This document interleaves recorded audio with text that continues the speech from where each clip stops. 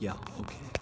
Today, I'm gonna talk to you about manifesting the intentions you want to see into this world. You know, there was a story, well, it wasn't a story, but facts of film, of a documentary that I saw one time when I was like 7 years old or so.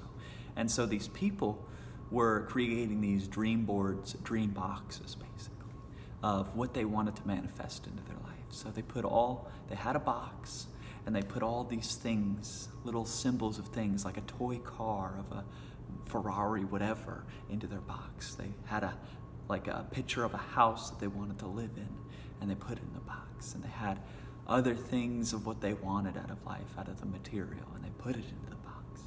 And then they put the lid on the box, maybe did a little prayer over it or whatever, and hid it away in the closet. Never touched it. Left it as it was. Didn't attach to it. Didn't do anything to it. Just one day, after many years, they were just rummaging through their storage, because they have storage they had moved many times, been around the world. And they opened up the box, and in it they saw their car in miniature form, a picture of their house, and from what they were living in, and all these other things. And they all had manifested into the reality, and they had it in this little box right there. They were living it. And that always spoke to me, like what our ability to manifest into this world is. Now, I'm not as interested in the material.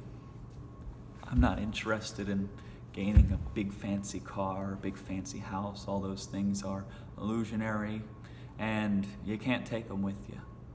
What I'm more interested in is setting the intentions for spiritual growth, for expansion, for health, for love, for all beings, everywhere. And I'm putting those into my box. Starting, I've been starting this over this last couple years, putting more and more into the spiritual box of manifestation, so that I could cultivate this expression more clearly into life. Because that's what I want to create.